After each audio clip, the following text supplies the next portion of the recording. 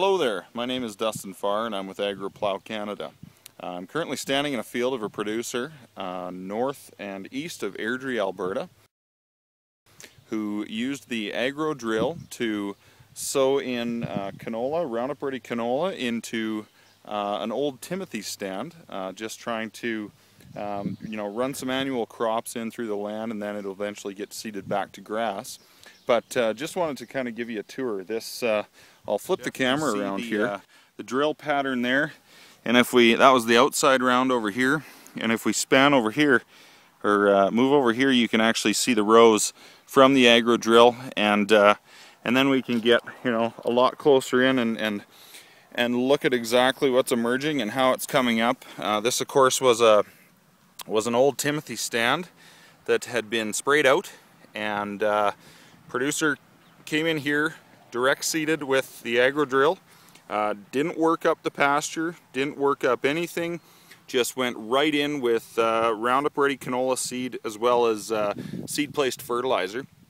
And of course you can see exactly how it's worked. We're getting excellent emergence and an establishment on our canola, and we're going to continue to watch this piece of ground for we had some frost events that damaged a couple of these smaller canola seedlings. That would be one there that has been damaged a little bit. You can see some yellowing and some curling up of the leaves. But overall, a good seeding job done here.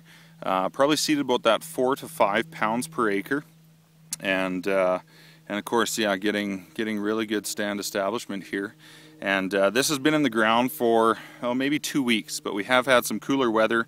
Like I said, some frost damage on stuff, so that has definitely slowed things down a little bit. But majority of these plants now are at the probably 2 to 3 leaf stage. Not a whole heck of a lot of weed issues in this piece of land. If the producer were to have broken it up, you'd probably see a lot more dandelions, broadleaf weeds coming up in this crop, just because of having worked it up and disturbed that weed seed bed.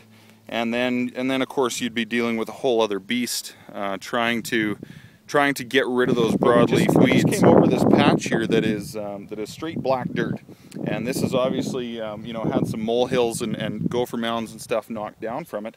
But this is what you would see if you had straight black dirt. Having worked up that seed bed, you're gonna get all these weeds that are gonna start popping up with your plants. And of course, that's just an added extra cost, as opposed to the areas where it hasn't been worked. And you get over here, and of course there's little to no disturbance with the Agrowdrill, so it's really come in and not giving you those weed issues when you just direct seed it in. That's just another added benefit of being able to go directly into a existing stand.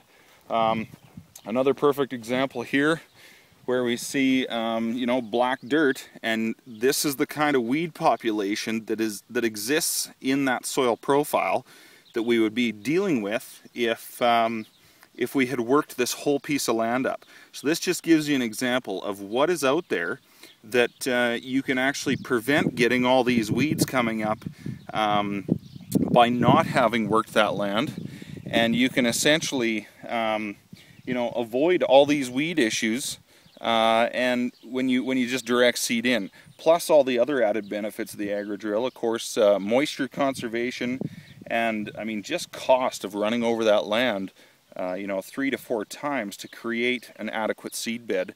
And of course we've got we got the old stand here, which you can see all the rows behind me, and just exactly the level of disturbance that happens with an Agrowdrill, and what happens when you do disturb it, of course, with those weeds that are on the ground here, and what you can the problems you can run into.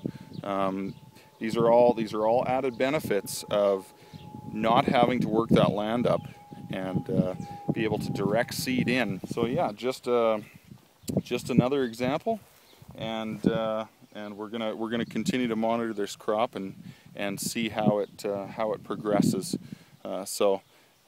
Thanks for taking a peek out here. Like I said again, we're northeast of Airdrie, Alberta, looking at canola that has been knifed into an old Timothy stand. So that's how things are going out here.